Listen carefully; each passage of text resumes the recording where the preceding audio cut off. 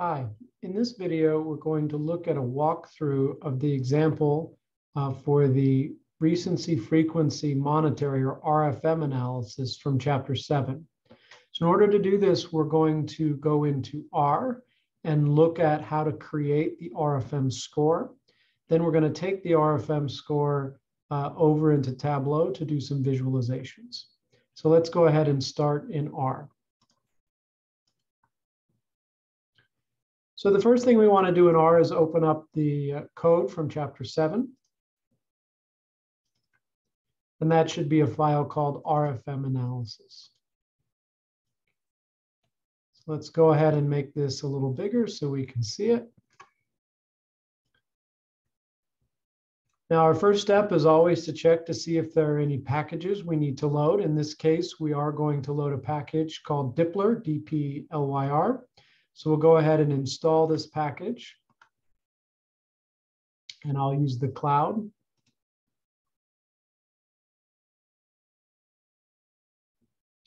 Now, once we install the package, we can load the library and set our random number generating seed.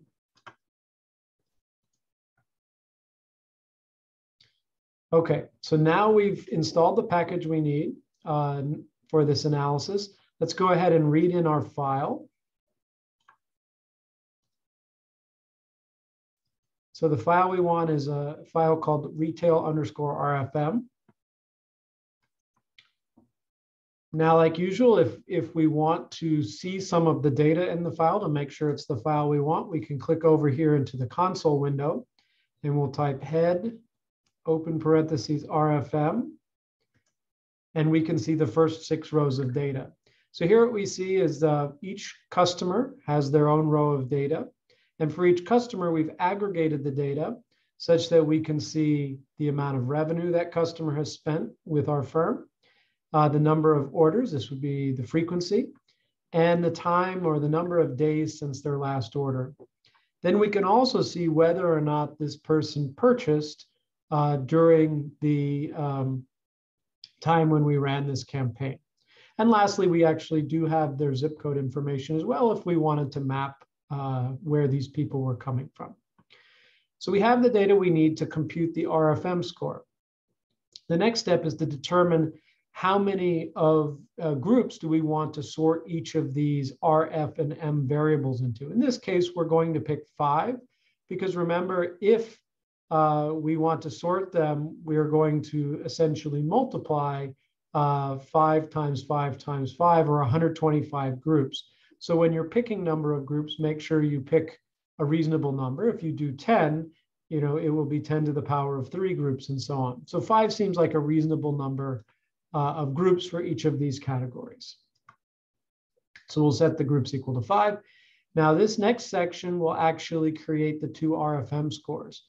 This one will create the independent sort RFM score, and this section here will create the sequential sort RFM score. And then we'll go ahead and add those RFM scores back to the original data and export that data to Tableau. So we'll go ahead and run the independent and sequential sort sections. And now the last step, like we said, is we're going to export this file. We're going to call it RFM_result.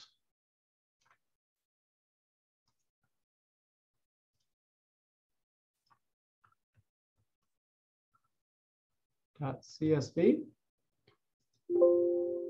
and we'll put the file in that folder. So now we have the file we need to go over into Tableau and actually visualize some of these RFM score results.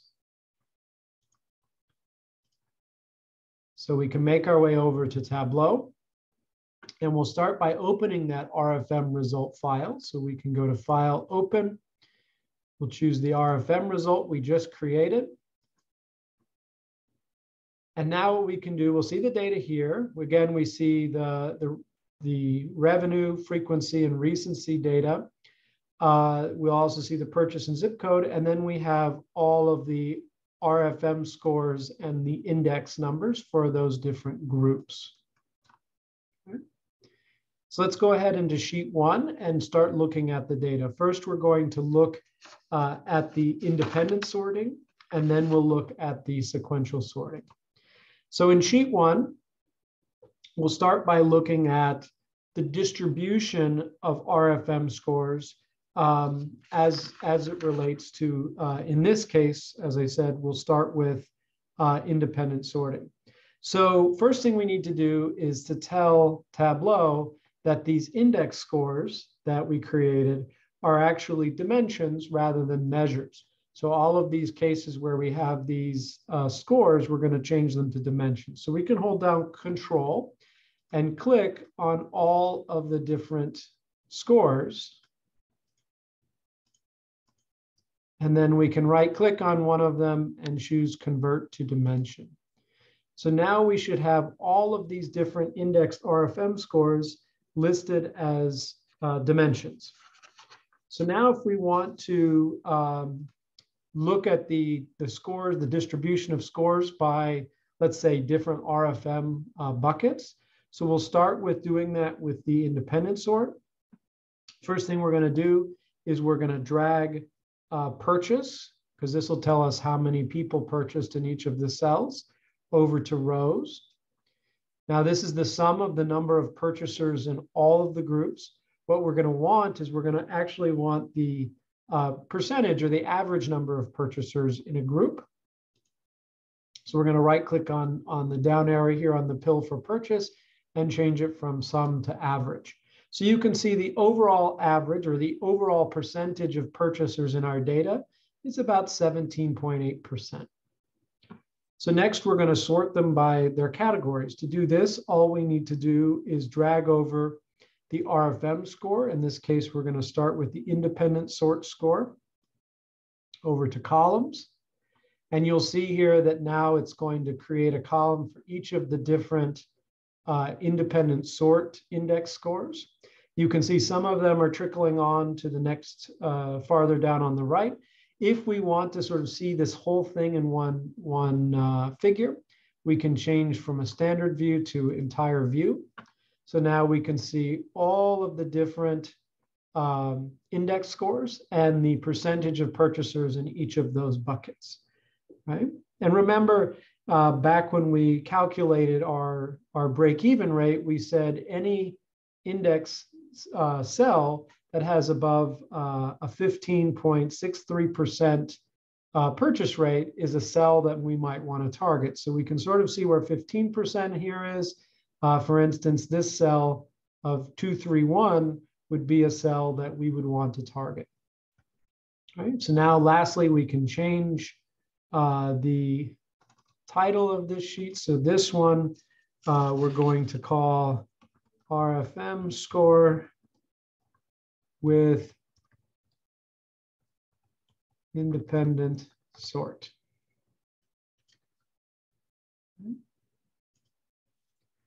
We can also do the same picture for the sequential sort. So for that, we're just going to enter into a new worksheet. And our new worksheet will do the same thing. We'll start by moving purchase over to the rows. Again, we'll change it from sum to average. And here we're going to take the RFM score using sequential sort, put that in the columns. And now we will change the view again to entire view. So now we can see all of the columns. And lastly, we can go ahead and change the name here to RFM score with sequential sort. Right, so now we have two figures, one for independent sort, one for sequential sort, that will help us with understanding which of the different index buckets we might want to actually target. So the next step is we might want to actually dive in and look at some analysis around each of those buckets. So if we want to look at that, we can start by opening a new sheet. So here what we're going to do is we're going to see in each cell the percentage of purchasers that actually show up in each cell, and then color code them so that we can quickly identify cells that are attractive to us to target versus cells that are not. So in order to do this, we're going to create a table with three different dimensions.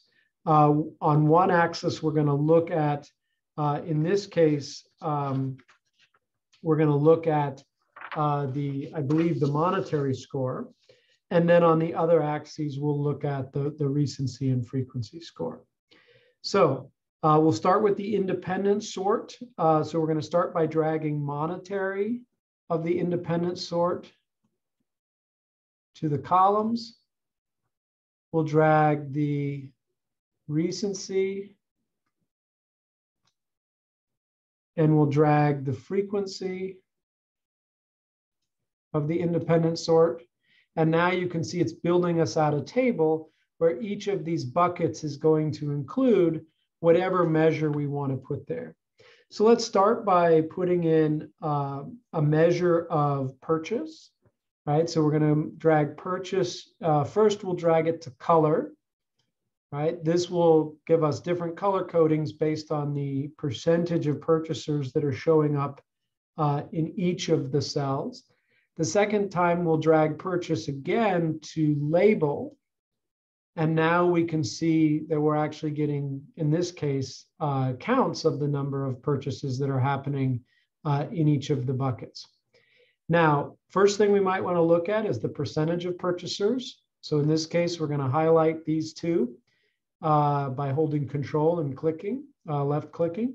We'll hit the down arrow and choose average. So here we have the percentages of purchasers in each of the cells. Now, this isn't terribly clear to read for two reasons. One, it's small, and two, the colors make it harder to see. So the first thing we could do is we could change the color by going over here to the top right, choosing Edit Colors. Let's pick, in this case, orange-blue diverging. Now, we only have two groups that we're interested in, those above the break-even or equal to or above, and those below the break-even. So in this case, we're going to use a stepped color where we're going to only step it for two groups. And then we want to make sure we don't do it just at the middle, like it will assume. We're going to go to advanced and say, we want you to set the center to actually be our break-even rate. So in this case, 0.1563. When we apply that, you can actually see now we have a group of red-coded cells and a group of blue-coded cells, where the red-coded cells represent groups we don't want to target, and blue represents those that we do.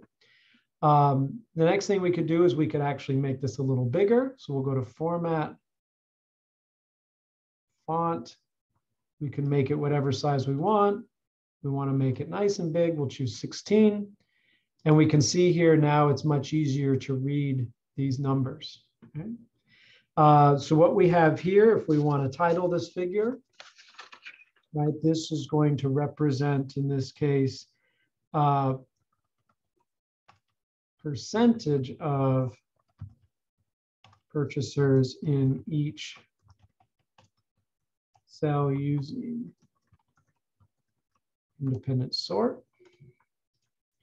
So this represents that table. Now, the nice thing is once we have it sorted in a table, we can choose different ways to aggregate the data. So if instead we wanted to actually know how many purchasers there were in each of the groups, we could go to this text of the average purchase. We could change it from average. So in this case, we're going to change it to sum. Sum will tell us how many purchasers. So we would change this title, if we did that, to count of purchasers in each cell using independent sort, right? So we can see here the number of people in each cell that they have purchasers. And the third thing we could do is if we wanted to know, for instance, how many people were in each cell. In that case, we could change the sum instead to count, and this will tell us the total number of people. So this isn't the count of purchasers, this is the count of customers that are in each cell using independent sort. Okay? And we can go back and we can count them. We can look at the percentages and count purchasers as well as counting customers to sort of see how big these cells are and how attractive they are to us. Okay? We can also do the same analysis for sequential sort. So if we click on sheet 4, we'll do the same thing. We'll start by moving the monetary of sequential sort to columns. We'll move the recency and the frequency to rows, right? We get the same looking table here. So again, we'll drag purchase to color. Then we'll drag purchase to label. And we'll start by highlighting these two and changing them to average. Right? Again, we have the same issue that it's harder to read. So I'm going to change the colors. So we'll edit colors. We'll change to orange, blue, diverging. We're going to change stepped colors to 2. And we're going to make the center point, again, our break-even rate. And lastly, we're going to, for this to see the table better, we're going to choose to change the font to 16.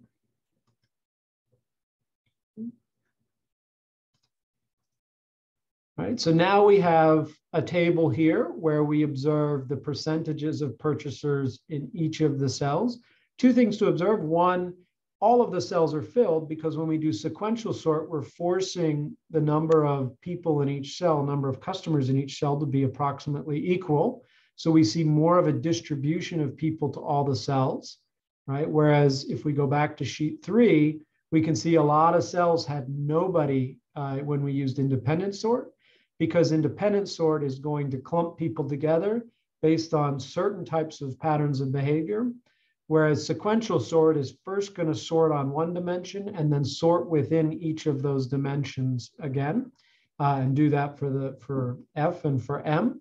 So in that case, you're going to end up with equal number of people on average in each cell. So we can go ahead and title this. We know that this is the percentage of purchasers in each cell using sequential sort. Okay. Now the next step, like we did last time, is we could look at the number of purchasers in each cell. So we would change the measure from average to sum for the text. We can see how many purchasers show up in each cell. So we would just change this to count of purchasers in each cell. And the last thing we could do is we could change from how many purchasers to how many customers. In that case, we will change this from sum to count. And that will change this to count of customers in each cell. Now, like I mentioned before, what you see here is you see that the number of customers in each cell is equal because of the fact that we did sequential sort and we first sorted by R, then we sorted within R, and then we sorted within on F, and then we sorted within RF and got M, right? So we end up with an equal number of customers in each of the cells. So now that we have this, we've done our RFM independent and RFM sequential sort analyses. We can go back and we can now begin to start calculating our return on our marketing investment and figure out how much better off we would be potentially if we chose RFM versus perhaps doing nothing. And later in future chapters, we'll see how, for instance, if we chose to target people based on not heuristic methods, but let's say more analyst-driven methods like logistic regression, as you'll see looking ahead to chapter 8. So last thing we'll do is we'll save this so that we have a copy of this. We're going to call this RFM, and we're going to save it again as a packaged workbook. So whoever opens this will have the data as well as our analysis that we did. And we'll go ahead and save that into our chapter 7 folder. So that's a walkthrough of the RFM analysis for chapter 7's example.